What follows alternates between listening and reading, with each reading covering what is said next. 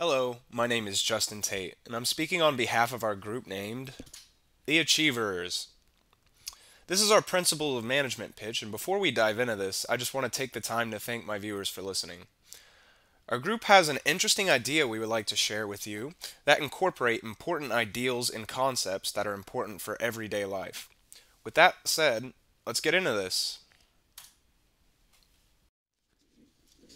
So let's start off the presentation by showing you our chosen principles of management topic.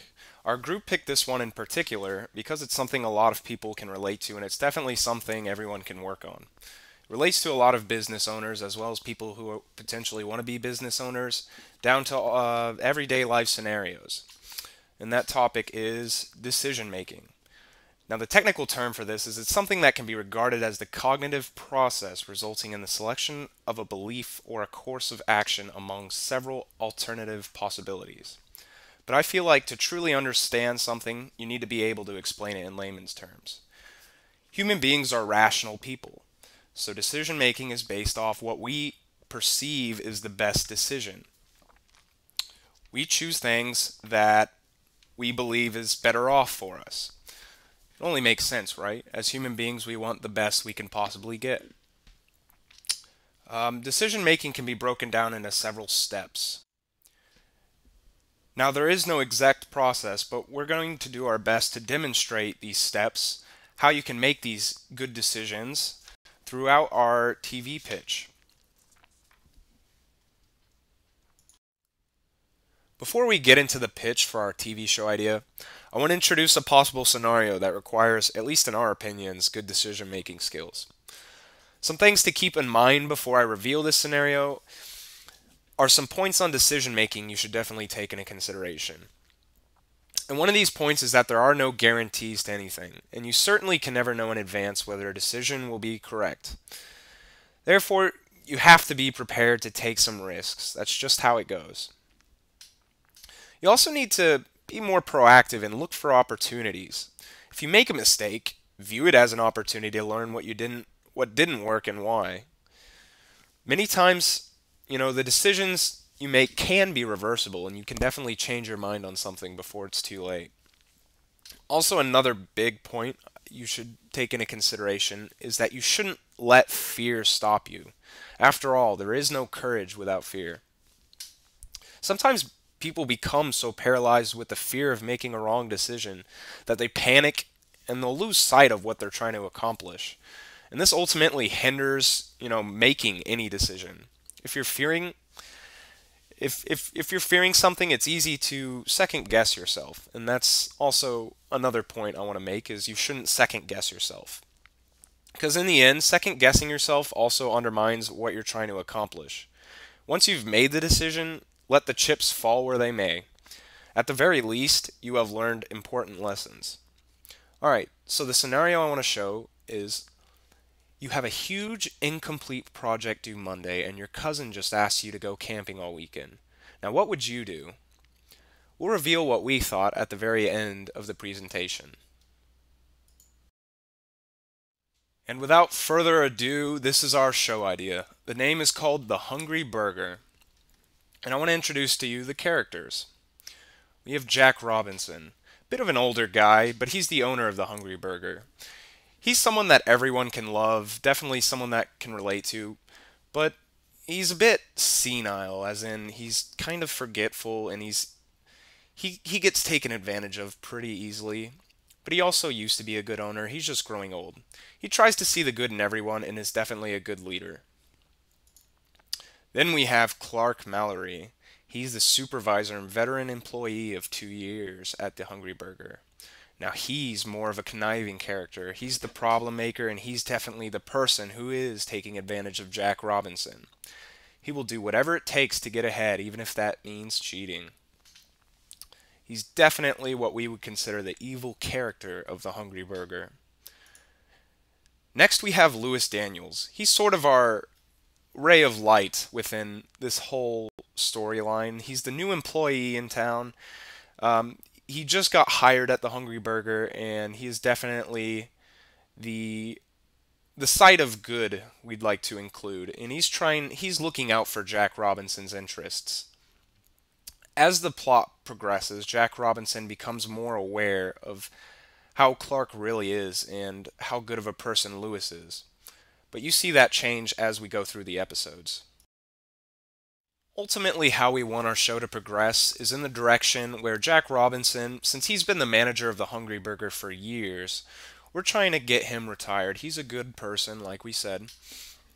Um, so the whole plot of the show is Lewis and Clark basically competing for that best position to take over the Hungry Burger. And that's where we see decision making kind of go hand in hand. The decisions that each one makes is going to ultimately influence where they end up.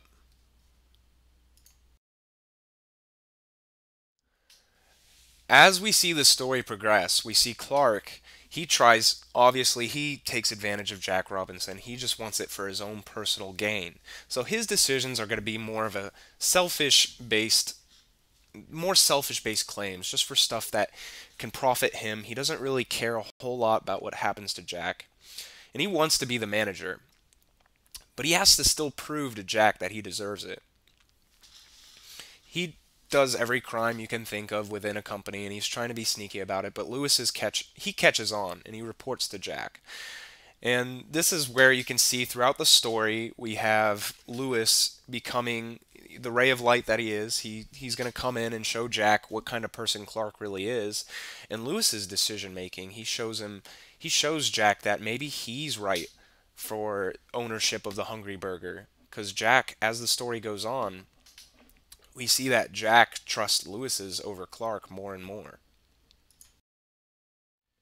Ultimately, the big decision Jack has to make is who is the Hungry Burger going to end up in the hands of, which is a pretty important decision.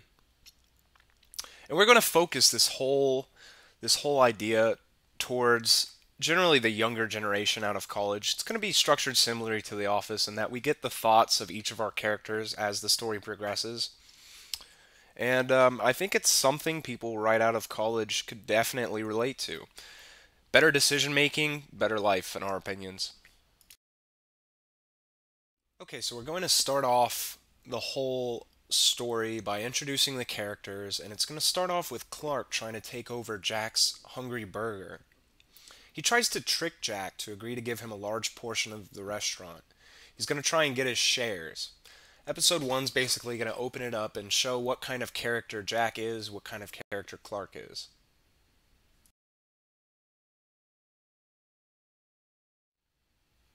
In episode 2, we're introduced to Lewis. Jack definitely sees what Clark is trying to do, but he doesn't really think it's as bad as it really is. He definitely tries to see the good in everyone, and since Clark's been around for so long, he's trying to give him the benefit of the doubt. But Lewis knows better.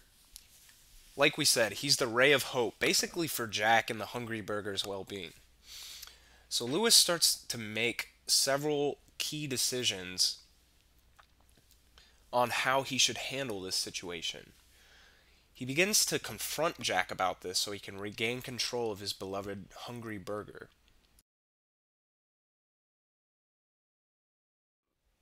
Episode 3 really expands on the problem that's already been presented. We see that Jack tells Clark that if he wants to have a greater share of the Hungry Burger, he needs to display quality management skills. Clark just hasn't been cutting it in Jack's eyes, especially with Lewis helping Jack see that. Clark's infuriated that Jack isn't just handing him over the Hungry Burger. And Lewis still worries that Clark may try to gain control of the restaurant, even though to Jack's face he's acting grateful.